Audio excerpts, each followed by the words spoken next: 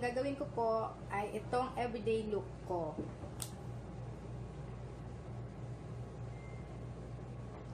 Pang-simplihan lang kasi pupunta ako today sa SM. Ayan, hindi ko ngayon mag-makeup ng sobrang kapal kaya ganito lang. So, sa interesado po dyan, panoorin nyo lang ang video ko.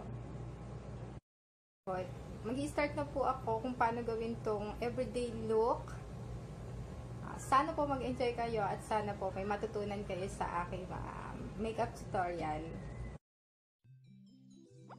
So, please watch and don't forget to subscribe. Thank you! So, bago ako mag-umpisa sa aking makeup tutorial ng everyday look, gusto ko lang pong magpasalamat sa mga nanood ng eyebrow tutorial ko dun sa first vlog, sa first video ko. So, salamat! Ayun. Tapos may nagtanong pa kung nagka-contact lens daw po ba ako. Kay Ace Drawing 2.0. Opo, naka-contact lens po ako. Ayan, suot ko po siya ngayon. Kulay black. Kasi malabo po yung mata ko. So, mag-i-start na po ako ng everyday look makeup. Ayan, nakakiling na po kasi ako. Saka nakaset na po ako. So, makeup na lang. So, mag-i-start po ako sa eyeshadow. Ang gagamitin ko is yung ito. Gagamitin ko po ito. Pang eyeshadow at saka pang contour.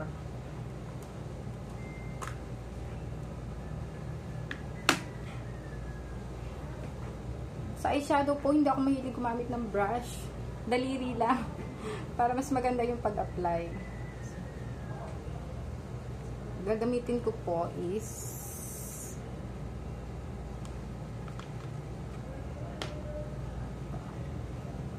ito po muna apply ko dito.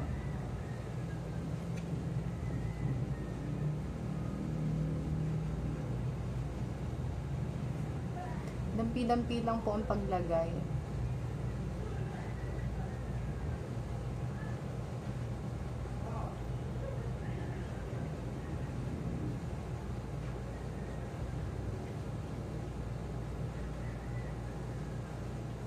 Sa kabila naman.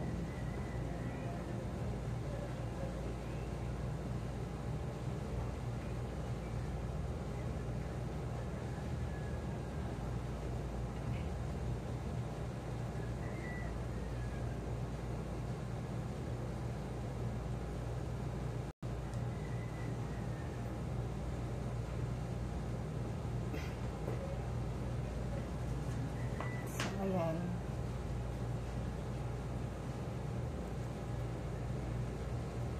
Next po natin ito, yung mas darker. So, daliri lang po ulit. Dito naman sa medyo baba yung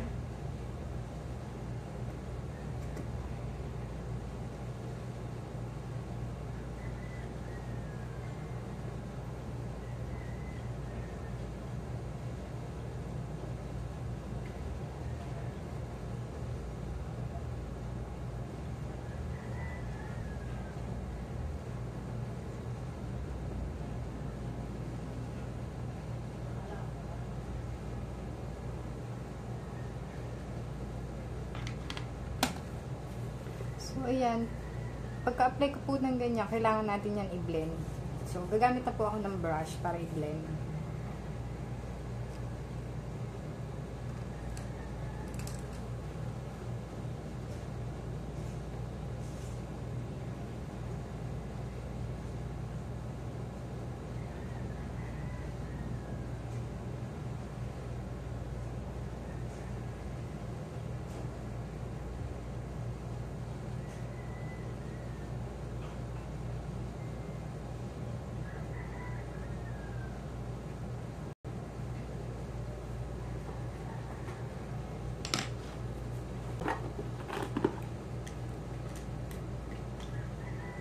So, next po, gagamit ulit ako ng ibang eyeshadow. Loose ulit, kasi favorite ko siya.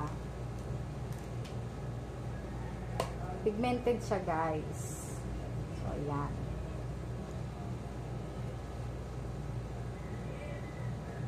ito po lalagay ko dito. Ito. May kasama na siyang brush sa loob. Dito sa may pinakababa, yung darker.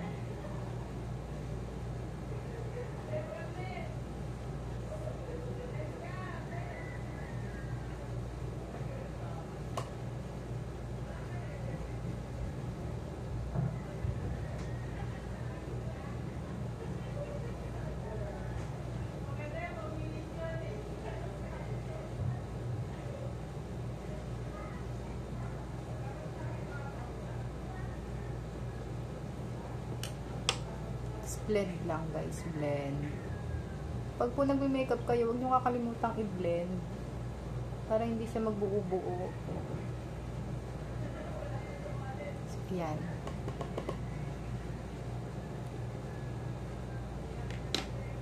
Tapos next po is gagamit ako ng lighter. So, ito gagamitin ko today. Daliri lang po ulit. Dito sa harap.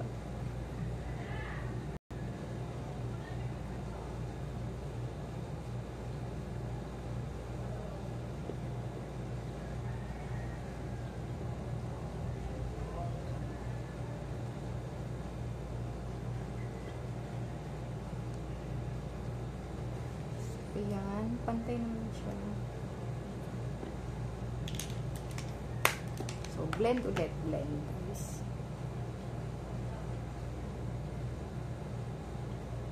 Papasok. So, yung pinag-blend ko guys, ang brush na to is from Nichido. So, ganito kasi yung ano niya. Ganito yung brush niya, kaya masarap siyang gamitin. Sakong-sakto siya sa mata ko.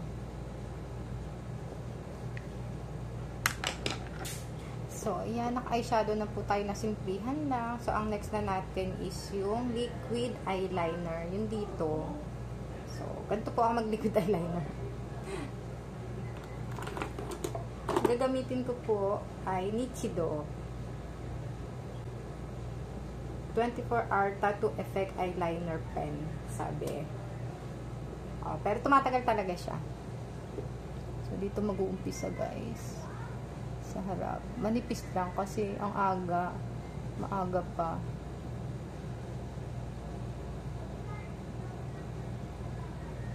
Pag nagme-makeup kayo, huwag niyong kakalimutan na mag-liquid eyeliner kasi maganda siya sa mata. Para kasing pag wala kayong liquid eyeliner, parang patay na yung dating ng makeup niyo.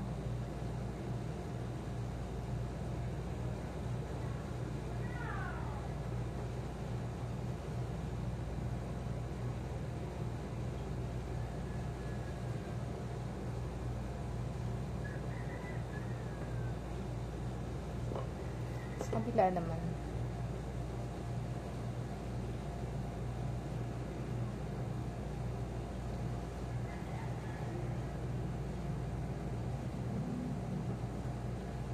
So, kapag nag-liquid eyeliner kayo, isakto nyo dun no, sa may pilik mata, yung dapat pasok na pasok para hindi kayo nagmumukhang kirat.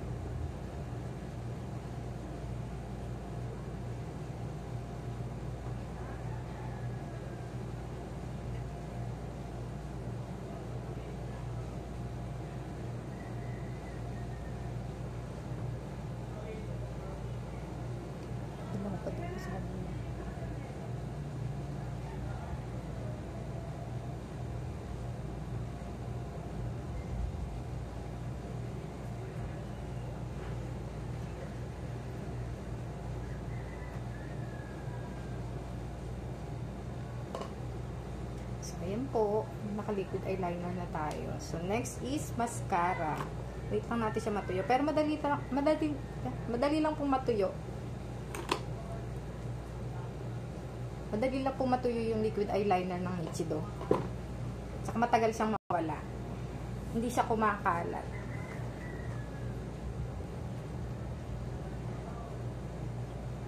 Yung false eyelashes, hindi kasi ako gumagamit nun pagka pupunta lang ako sa mall, ganon. Pang malakasan lang yung false eyelashes. So, color tayo ng pilik mata bago mag-mascara.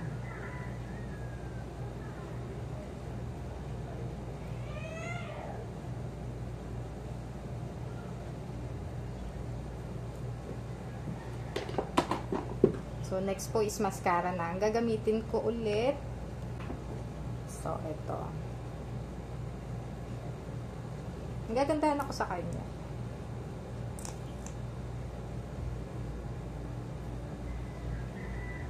Konti lang, guys. Sabihin nyo yung ibabaw.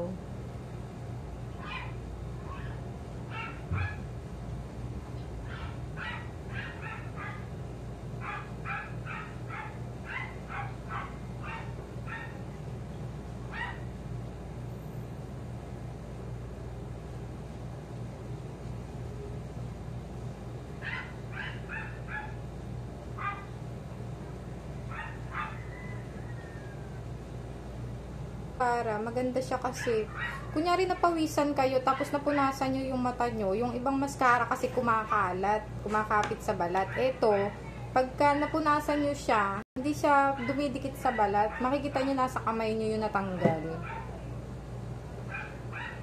Hindi siya waterproof eh. Hindi siya waterproof. Sa waterproof po ang ginagamit kong mascara. Ito, sa BYS. Favorite kong mascara to, waterproof. Pagkatapos po mag-mascara, lagyan nyo na eyeliner. Hindi ito na sa dulo. Yung sa labas. Kalahati lang. Para lang mabuhay yung mata.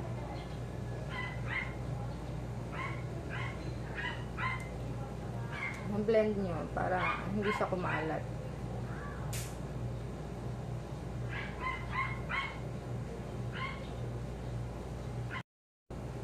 So, ayun. Pagkatapos nyo po mag-eyeliner, yun dito sa baba. Siyempre, magna-nose line naman tayo. Nose line, daliri lang din po. Daliri lang din po gagamitin. So, ito po gagamitin kong pang nose line kasi para hindi masyadong kitang-kita. Nose line contour. Ayan. So, daliri lang. Kuha lang po kayong ganito sa finger. So, ito nyo lang. Dito. So, dito. Tapos, kuha ulit kayo. Dito po sa ilalim ng pilik mata.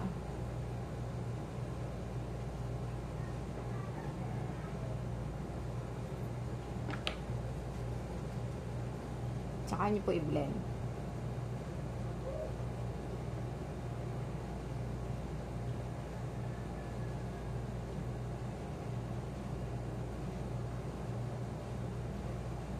Para hindi masyadong halata yung nose line.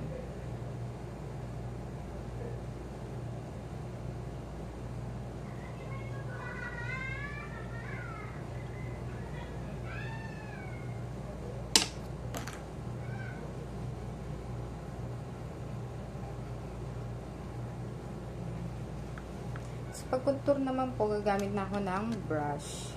May brush ako doon pang contour, pero ito, masarap siyang gamitin yung kasama nitong ano kasi. Ito, ganito siya, oh.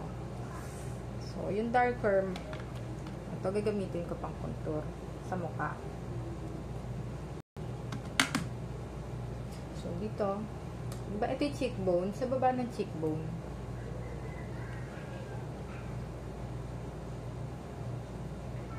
So, dito, dito. So, itong pag-contour ko na to, guys, yung pang ano lang ha, pang mahinaan lang pala. Pang everyday look. So, dito. Pampaliit ng mukha. Saka sa noo. So, dito.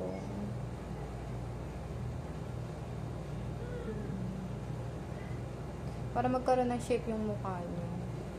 So, ayan lang pang-apply ko ng contour.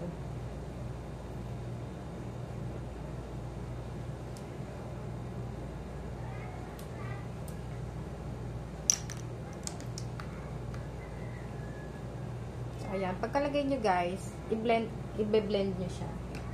So, ito ginagamit kong pang blend. Lustrous stem. Blend nyo lang. blend nyo na maayos para hindi siya mukhang ano, para hindi halatang nakakontour kayo.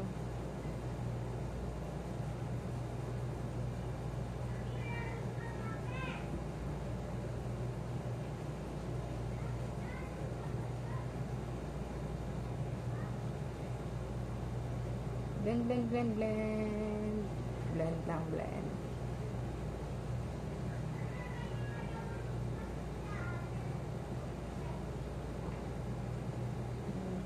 Importante din yung sa noo para hindi kayo mukhang may airport.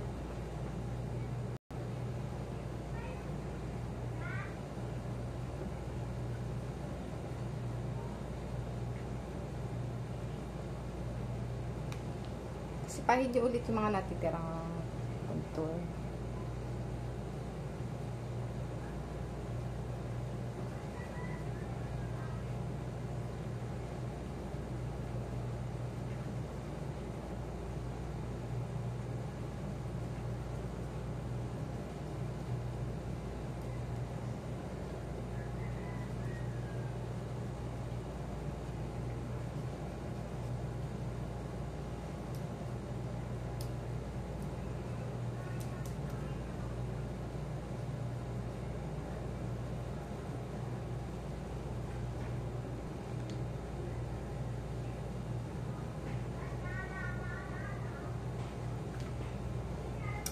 Ayan. Pagkatapos po mag-contour blush on.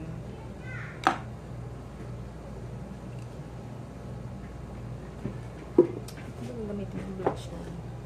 Ayun, nakita ko na. Ito gagamitin kong blush on.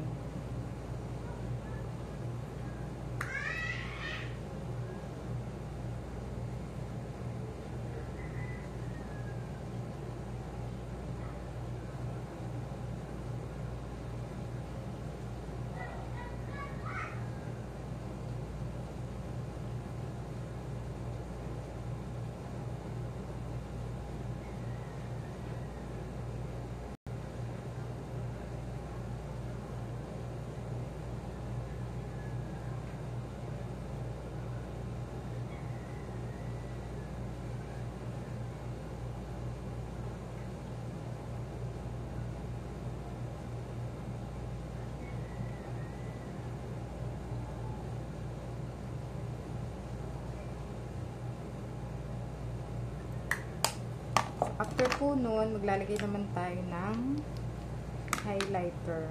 So, ito po gagamitin ko pang highlight.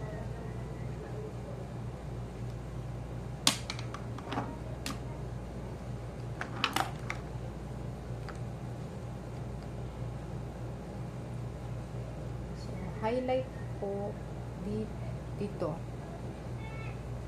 Konting-konti lang, guys.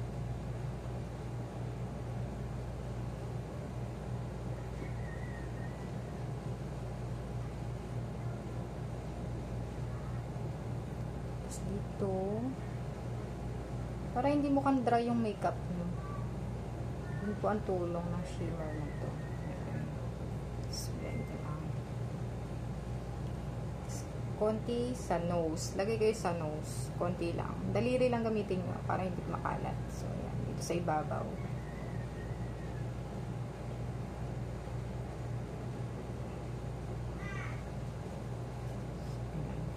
Tsaka nyo siya i-blend.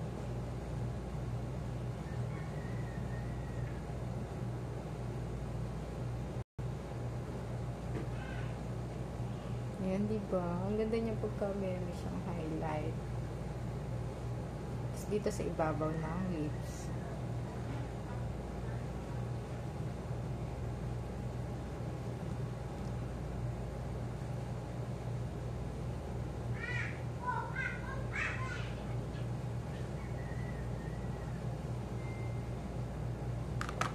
So, ayan na.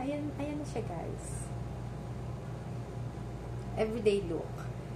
Lipstick naman is ang gagamitin ko today. Ang gagamitin ko is yung Revlon. Ang shade niya, kita ba?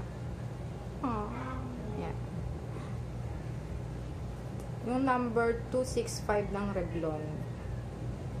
So, ito siya.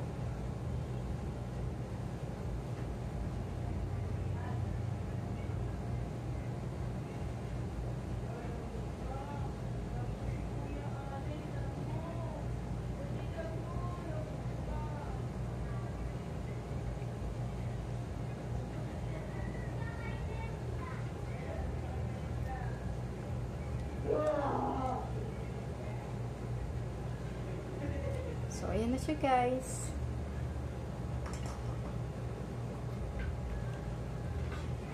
Pagkatapos yung mag-makeup,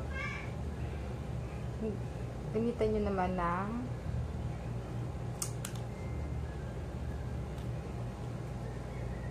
foundation, yung powder. Dito lang sa ilalim ng mata, dito sa kabila, para hindi nangingitim. Tapos ano, oh.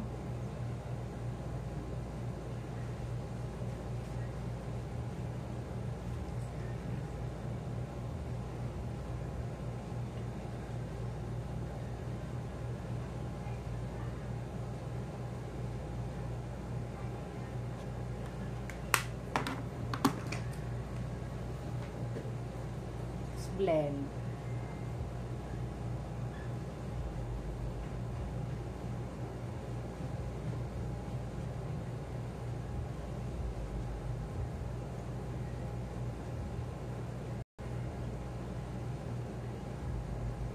So, ayan na guys. Tapos na ang ating everyday look.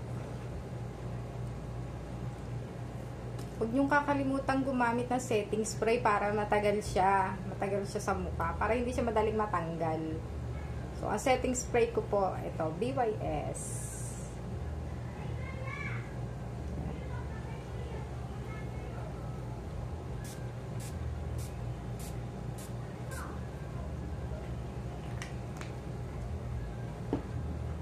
So, ayan guys. Maraming salamat po sa panonood ng aking everyday look tutorial.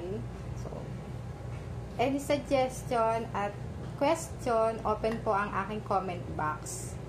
So, yun lang po. Maraming salamat po sa lahat ng nanood. Thank you!